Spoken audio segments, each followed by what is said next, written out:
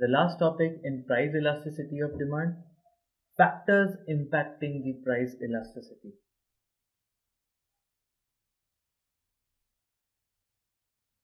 First, availability of substitutes. Now, how does availability of substitutes affect price elasticity of demand? Now, the commodities whose substitutes are available, for example, let's say tea. The substitute for it is coffee. Again, we take Pepsi. The substitute for it is Coke. Or we can take, let's say, Maruti car.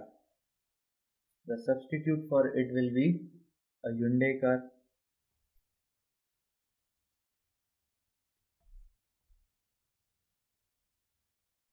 Now, how do these substitutes, the existence of substitute, affect the price elasticity of demand? Now, what happens is when the price of the commodity being considered is reduced, the people who are consuming the substitutes, let's say people consuming the coffee, or people consuming Coke, or people buying Hyundai car, shift to the considered commodity, that is the tea or Pepsi or the Maruti car. Conversely, when you raise the price of the commodity being considered, when you raise the price, what happens is people who are existing consumers who consume the considered product, that is tea or Pepsi or Maruti car in our case, will now shift to the substitutes because they find it cheaper. So what happens is, because of availability of substitutes, the elasticity of that product becomes elastic because demand changes rapidly with respect to change in price. So we can conclude that commodities having substitutes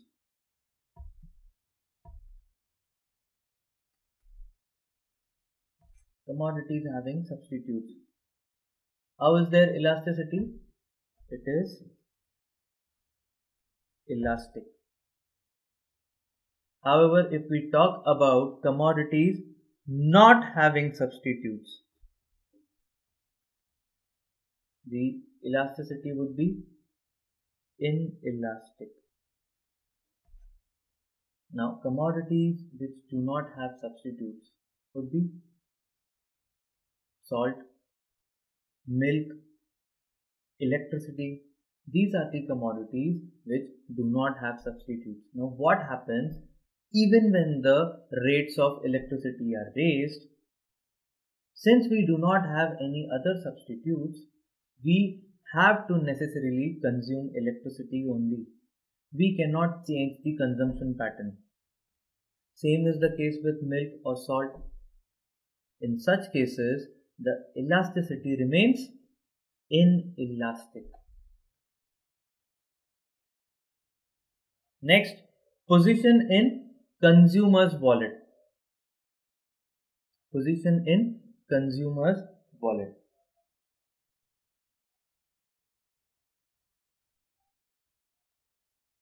It also depends whether the commodity that is being considered has a bigger share in the total expenses of the consumer, or it forms part only of a smaller fraction of the total expenditure of the consumer's wallet. If the expenditure incurred on the commodity is small, is a smaller fraction, then what happens?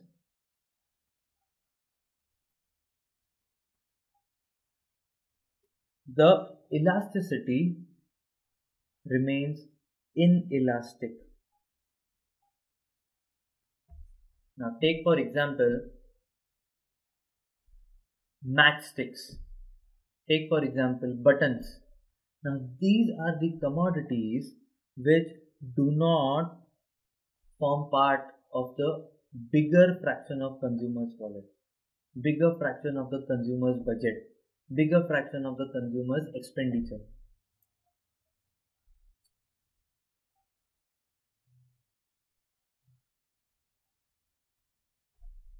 So, the elasticity in case of such items which form part only of a smaller fraction is always inelastic.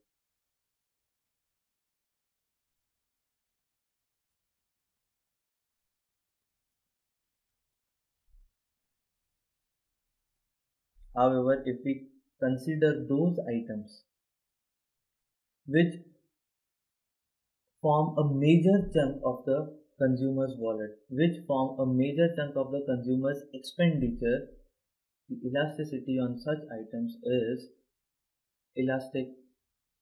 The demand is elastic in case of such items. Let's take TV for example. Let's take car for example.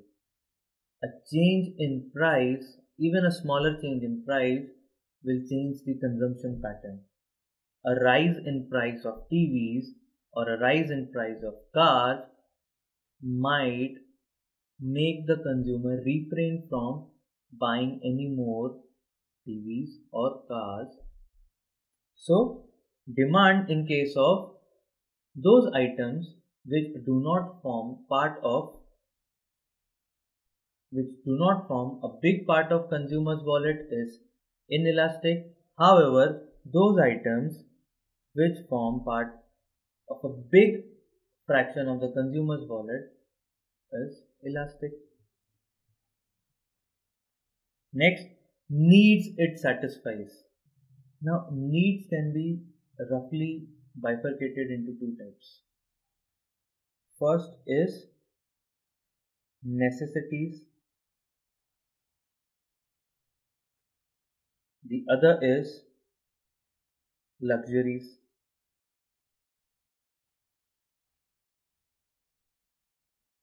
Now, in case of necessities, a change in price does not bring about a change in the consumption of necessities.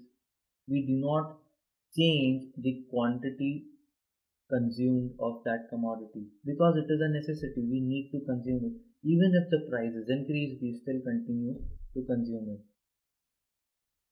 We've already taken this example earlier, salt. Now, salt is a necessity. Even if the prices rise, we do not increase the consumption, or even when the prices fall, we do not increase the consumption. So, we can conclude that in case of necessities, demand is always inelastic. It is inelastic.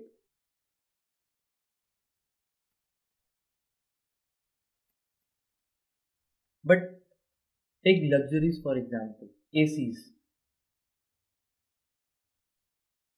TVs, diamond ring. What happens in these cases? Whenever the prices rise, we tend to consume more of such goods because this is an exception to the law of demand. So when the price would rise, we will consume more. But what is happening? A change in price is bringing about a change in the quantity demanded. So we can say the demand for luxuries is always elastic. The demand for luxuries is always elastic. The examples of necessities would be salt, petrol. The demand for luxuries would be diamond, AC.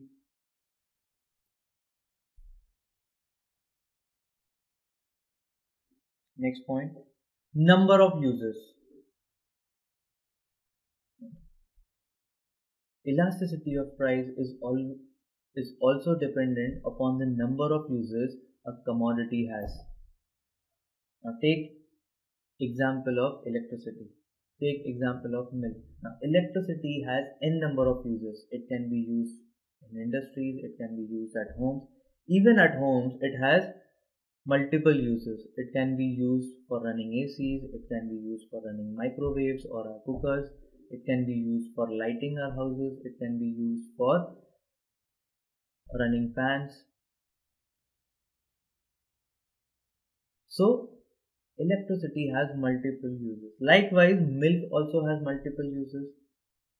Milk is used for drinking. Milk is always used for making sweets. Milk is also used for making cottage cheese. Now, what happens in the cases where there are multiple uses of the commodities? The demand is inelastic.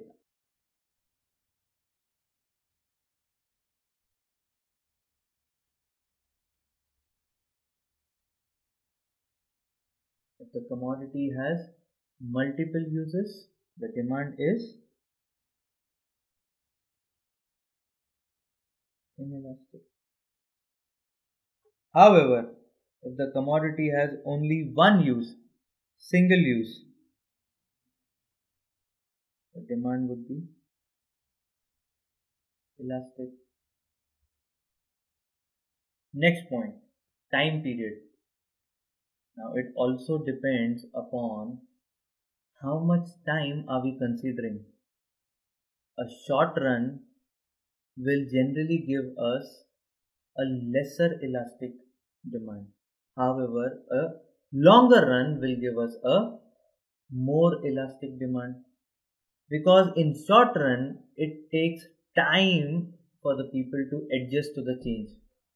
For example, if the prices of petrol are increased, people will tend to commute less by cars and scooters. However, in the longer run, they might altogether purchase vehicles having a greater mileage. So, in the long run, people can adjust, but in the shorter run, people cannot adjust that fast. So, in the short run, the elasticity of demand is generally inelastic, or we can say it is less elastic, but in the longer run, it is more elastic.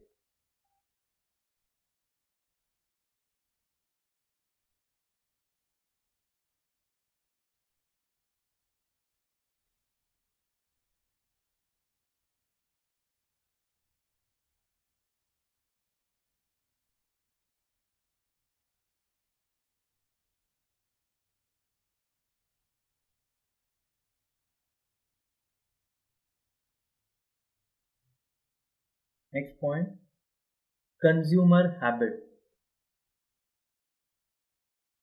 Now, consumer habits also determine the price elasticity of demand. Let's say in an area, consumers are used to using cars of a particular brand, or toothbrush of a particular brand, or toothpaste of a particular brand. Now, what will happen is, even if the prices of that toothpaste or car are increased, people will not stop buying that toothpaste or the car, because they are used to using their product. They are brand loyal. So, a change in price might not have a significant effect on the demand. But let's say consumers are indifferent.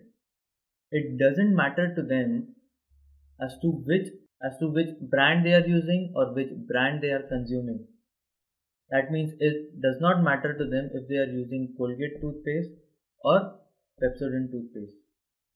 So when the prices of the Colgate toothpaste are increased, people may switch to Pepsodent. So in that case, the demand will become elastic.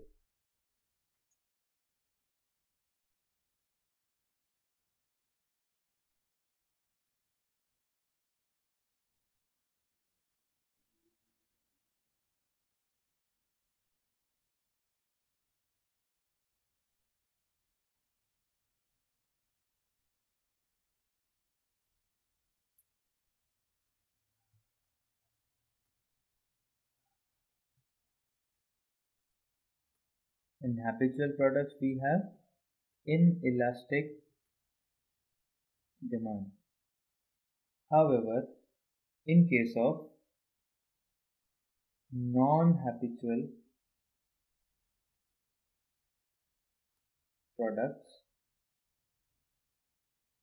we have elastic demand.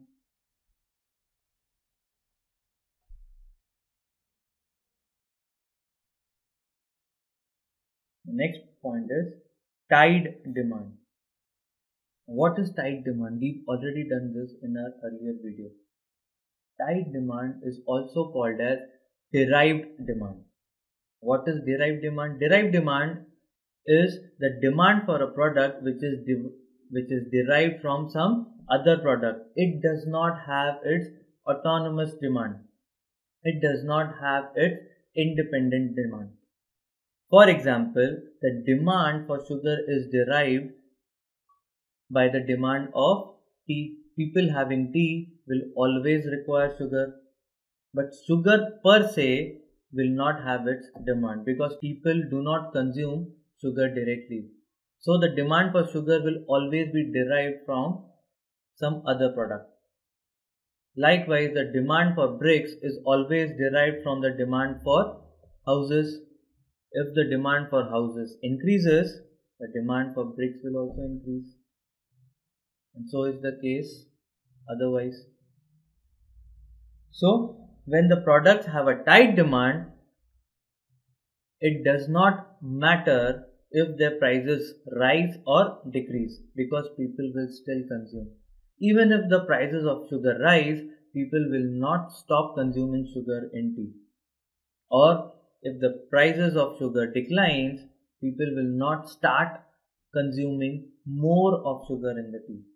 So we can conclude here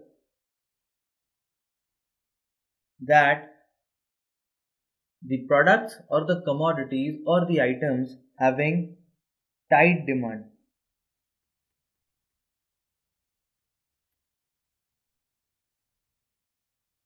the products have tight demand, the demand for them is inelastic. But if the products have autonomous or independent demand,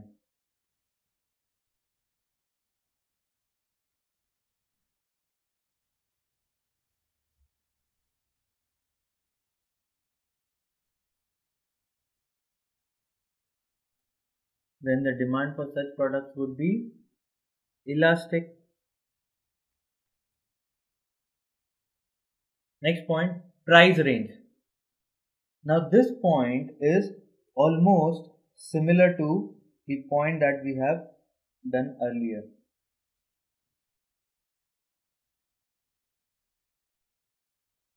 Costly products will have elastic demand.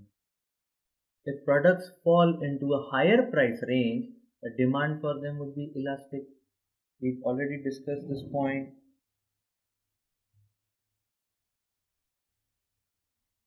But if the products fall into a smaller price range, what happens?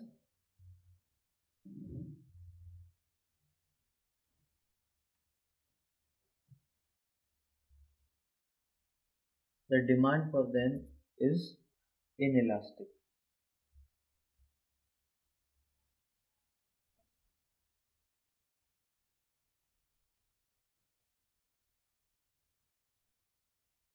So this brings us to the end to the topic price elasticity.